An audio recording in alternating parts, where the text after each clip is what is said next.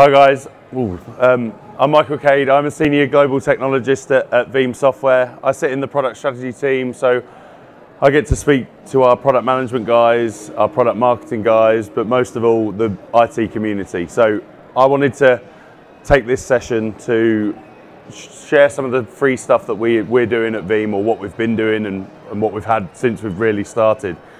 So very aptly named, the session is Community Edition and Beyond. I won't ever reference Buzz Lightyear again in the whole of this session. I was just saying to the guys about, just down the road though from where my hotel is, there was actually a shop with some adult Buzz Lightyear jumpers, and I very nearly made the purchase. Just quickly about Veeam. So how many are Veeam customers in the audience? Sweet. So we don't really need to go into the 101. So everything that Veeam's doing over the last 2 years, but probably even further, has been, yes, everything's been a cornerstone around backup and replication and really focused around virtualization. But also, we've kind of branched out about how do we leverage more of the storage integrations that we have, how do we then orchestrate more, how do we take away them laborious tasks away from our IT operations on a daily basis. So orchestration is a massive part of that. Monitoring analytics, a product that we have, Veeam ONE or Management Pack, we don't really talk about it enough, in my opinion, but it gives us a great insight into what our backup engine's doing, but also what our front end is doing as well, and then allows you to give insight into what's actually happening. And again, for the last 11 years, Veeam's been very much focused in the virtualization world, but over probably the last 2 years, we've really concentrated on how do we broaden that platform and how do we do more? How do we protect those physical machines that absolutely have not gone away? How do we protect SaaS-based workloads, and how do we protect cloud instances? Anyway, let's get into the actual free stuff. So first of all, pretty much, every single product that Veeam has, there is a free tier 2, and there has been since day one. In fact, if we go right back to the inception of Veeam, the first product, and the show of hands if you ever used FastSCP, actually second product. But FastSCP gave us the ability to go into the vSphere data store and actually see the files and folders and all the configuration in there. And it was free. It allowed us to do that data store browsing that we now take for complete granted because we can. But that was really the start of how do we start lifting data from A to B and so on. But actually the first product was Veeam Monitor. There you go, little bit of knowledge for you. But yeah, you can see the interface and everything. But so where are we today? And that's continued over the last 11 years, right? Has anyone installed the Community Edition? Okay, so less people. Basically, last year we made a big change around our licensing, our instance licensing model. The CPU socket one's still there, but we wanted to be more flexible. How can we give you an instance or a workload that lives today in vSphere and tomorrow in EC2, and how do you move back and forward depending on the requirements of the business? So we moved to this instance-based licensing. I'm not going to get into that because it's licensing, it's pretty boring and it's still pretty early, and I want everyone to stay awake for the rest of the show. But those instances could be a virtual, they could be a physical, they could be a cloud, and they're pretty much transportable between all of those different facets. But what Veeam Backup and Replication Community Edition allows us to do is gives you all of the functionalities to those 10 instances that we have in our standard edition, our paid for standard edition. But what 10 instances does, it really enables those really small businesses to actually adopt and actually have a backup strategy, but also home labs. Think about home labs and data that we have on premises. So if you've got 3, 4, 5 laptops at home all running Windows, how do we protect those? How do we protect our sons and daughters and our wives' laptops? So this is a real use case for that. One thing I'll mention here, and I haven't got the link, I didn't put it in, but we also, for the experts and other community programs, we have an NFR license. So that's a 365-day license. That will give you Enterprise Plus functionality, and yeah, that will give you for 20 instances. But so into the standard, it still gives you the ability to instantly recover those VMs. So what we're going to use is our vPower NFS patented technology, present that backup file and push that into the vSphere environment. The ability to directly restore those workloads from that VBK format into AWS, into Azure, back into vSphere, put into whatever format you want. And then finally, the one that I didn't touch on the last slide is around DataLabs, and in particular, Secure Restore.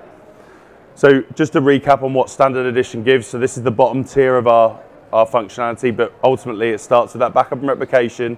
So obviously, yes, you get application consistency, agentless approach to those VMs. You get the ability to use quick backup, which is an ad hoc copy of your incremental or a quick backup of your machine. But also in there is this centralized management portal with VBR that allows you to replicate machines from A to B as well, all included in that same instance licensing. And then obviously the recovery. The recovery is the important thing. And this leads me into what's next, or how else or people, how they should use this. In that, if you decide that you're a Veeam customer today, but in a year's time you're no longer a Veeam customer, one of the biggest things that we see, especially talking to other incumbents, is how do I migrate those vendor X, Y, or Z into Veeam format? And we're not doing that, or that's at least not on the roadmap that I've seen. But actually, we'd never want you to be in that position.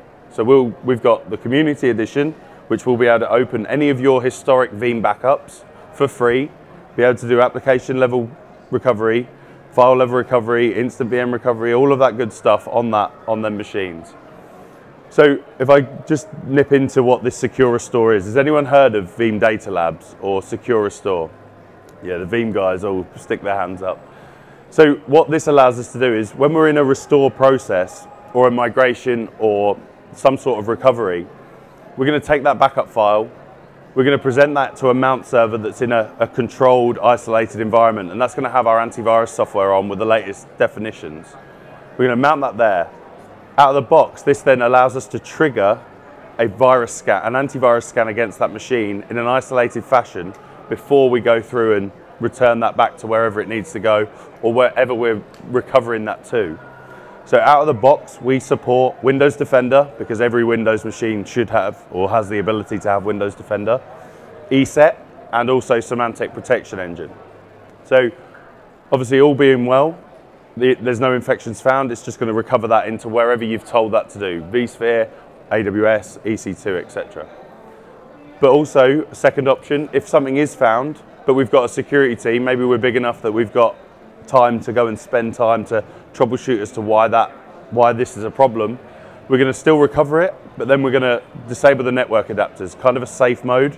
So then your security team can go into this and they can troubleshoot why and what the issue is. And then finally, if we don't have that and there is just the one person in the basement looking after the whole IT system, we can just throw it away and go back to the next one. Think about ransomware. Think about how quick can we get the business back up and running. And this goes from Community Edition right the way through. This is the same software that you download, whether you're a paying customer at enterprise level or whether you're a 10-man shop for a smaller company. So this is where I'll just nip back into what we're doing in terms of our backup file format and why we don't ever want you to have that concern if you do come to the end of Veeam and you've decided that something vendor XYZ is better. We don't want you to have the issue of getting out or being able to recover. It's your data, it's nothing to do with ours, and that's our big play or differentiator against those. So anything that we back up, whether that's virtual VMware, Nutanix AHV, probably shouldn't say that too loud here, but any workload that we're backing up at that production primary source target, we back it up into a VBK format. VBK is our own file system, if you like, a file system within a file system. And then incrementally, we have our VIB file, and we have a reverse incremental, depending on what backup type you're using. But ultimately, what I'm trying to just get across is that, so we don't care about the Veeam repository, we don't care what that is. The key thing is that whatever Veeam product you're using, we're going to back it up into a VBK format, and that gives us the flexibility and choice of where we recover that. So just to reiterate what that allows us to do is over on the left-hand side, you've got all of the source coming in, and over on the right-hand side, they're all the options that we've got to be able to recover that data into. So whether that's back into a vSphere environment, not even where we've initially taken that backup from, whether it's Hyper-V, whether it's an actual public cloud environment. So yep, any Veeam backup, right? Doesn't matter. And whether you're using Community Edition or Enterprise Plus, it's all using that same VBK format. When it comes to replication as well, I touched on replication. I wanted to touch on, so I've had a lot of conversations, probably since last VMworld really, about VMware Cloud on AWS.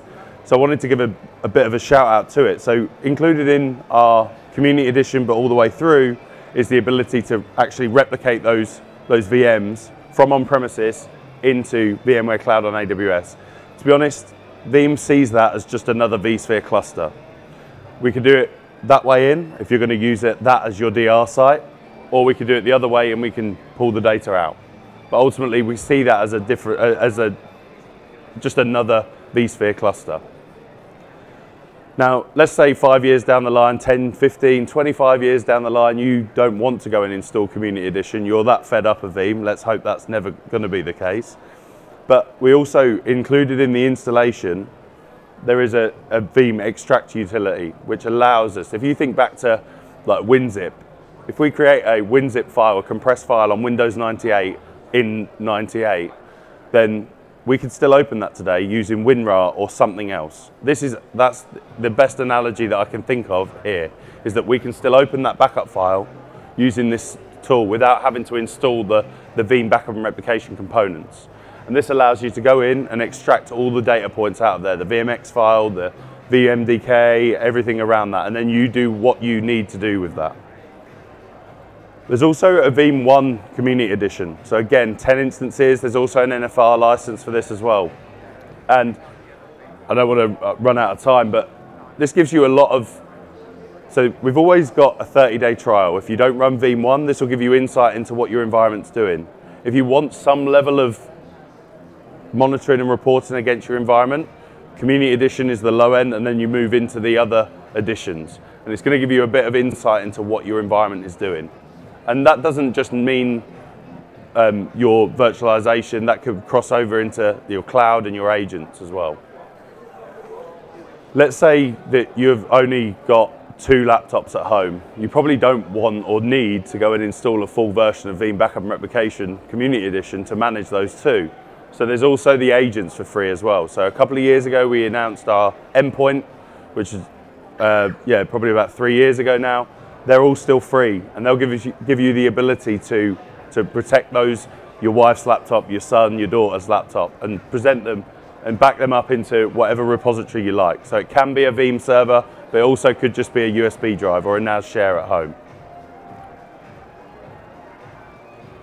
Another one, and this is probably more aimed at anyone that's probably in the reseller or partner community, is around Veeam Backup Office 365. And so we have Veeam Backup for Office 365, which allows us to protect Exchange Online, SharePoint Online, and OneDrive for Business. This gives us the ability to offer it out to the community, especially if you're demoing Office 365 on a daily basis and you're breaking things to show the power of Office 365, but also to upsell and push in the capabilities of backing up that SaaS-based workload. So there's also a free version of that, but there's also an NFR license for any vExpert or any other like major community program that's out there. So I said these guys were in there. Yeah. So big shout out to some more V Brown Bag sessions. So a couple of Veeam guys. Anthony's going to talk about infrastructure as code and how we've developed some stuff around that for using Terraform and Chef. Then you've got Joe and you've got Tim who will work. They're mostly talking, they won't talk about Veeam at all, I don't think. But they'll talk about more community and their life and how they've grown into the community, leverage the community, all of that good stuff. Final shout out, if you want to know more about that backup file format and what we're doing around mobility, then I've got a session tomorrow, Wednesday morning at 8:30. If you go into the Veeam Party, it's okay to come and sleep in my session because it's at 8:30. Later on today, we're going to talk, Danny and Anthony are going to talk about some of the new stuff. And don't forget, if you haven't pre-registered, I think it's pretty full, but all we need is our badges. If you head over to that place tomorrow night, then we'll try and get you in. Free stuff, everyone loves free stuff. The one thing I didn't touch on is Veeam Hub, which is our GitHub site. So anyone that's looking at using PowerShell or looking to leverage some of the automation around Veeam software, Veeam Hub is a really great resource that we're obviously allowing the community to contribute to. And with that, before I get kicked off, that's all good. Thank you very much, guys.